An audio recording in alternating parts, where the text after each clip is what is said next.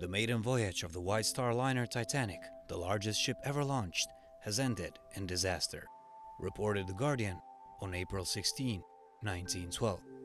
The tragedy of more than 1,500 lost lives is regarded as a milestone in maritime disasters. The famous blockbuster movie by James Cameron brought it back to attention in the 90s, and the recent tragic events of the Titan Submarine not only confirms that this is an international history landmark, but also a very interesting piece of event which belongs to the museums. So why isn't it there yet, in a giant warehouse, next to old Viking boats that we scraped from the bottom of the seas? Are we waiting for another ocean gate? Well, let me clear that out for you in this next video that you never asked for. On Wednesday 10th, April 1912, shortly after 12 noon, RMS Titanic set sail from Southampton White Star Dock on her maiden voyage to New York. A total passenger capacity of 2,453, more than 900 crew members, Ritz Hotel-style decoration enriched with expensive art, 7 feet deep saltwater swimming pool, a gymnasium, a squash court, Turkish bath facilities, multiple restaurants and cafes, mail and heavy cargo services, 882 feet long, 92 feet wide and 59 feet tall, amounting to a eye-watering $7.5 million cost of making. The Titanic was the pinnacle of engineering and maritime hospitality of the pre-World War I era. The fatal iceberg crash in the freezing waters of Newfoundland resulted in the tragic loss of more than 1,500 lives. Technical limitations, as well as the vastness of the North Atlantic search, made finding it extremely difficult.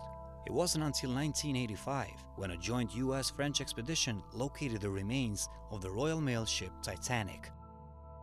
Numerous manned and unmanned expeditions brought back to the surface jewelry, furniture, shoes, machinery, and other items which now belong in at least 7 museums dedicated to the accident. But none of them will ever have what is remaining from the actual Titan of the seas. After a US Navy-financed underwater robot named Argo discovered the Titanic remains in 1985, there were a few trials to actually bring it out in the surface. The first ever attempt to bring out a part of it, in 1996, ended in disaster. RMS Titanic Incorporation, which owns the salvage rights, tried to haul up a 21-ton section of the hull, but the nylon cables used for the job snapped, and the 24 by 16-foot piece of the Titanic sank back down to the ocean floor. 27 years later, humans should probably have stronger cables. This should be no impossible task, right? Yeah, but the ocean never takes a day off. The extreme conditions of the Newfoundland basin are eating the Titan every day. Iron-eating bacteria and ocean currents have been feeding on this massive chunk of metal for more than a century now. The ship is disintegrating completely. The deck has fallen in on itself, and the forward mast and the gymnasium have collapsed. The entire structure is corroded to the bone. What one day was intended to be a creature of the tides now remains a fragile pile of rust and history.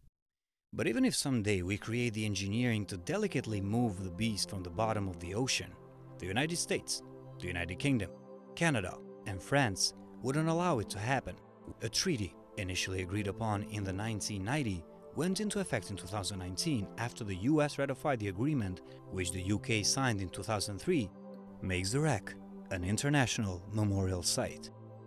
The treaty limits the entry into the hull and disturbance of other artifacts, making the governments the only power to grant or deny licenses to remove artifacts out of the site. So if anybody ever wants to move it, they would have to go through long decades of 4 different government bureaucracy. There are at least 7 dedicated Titanic museums. However, if you count experiences and exhibitions, the number grows significantly, all filled with artifacts collected from the wreckage or those who luckily survived. But none of them will ever have the mighty Titan itself. In that case, the only exhibition still remains the ocean. And after the tragic event on Father's Day on June 18, 2023, it will be even harder to grab hold of a ticket to the venue itself. Until the engineering becomes safer and more commonly available, we better wait on dry soil for a while.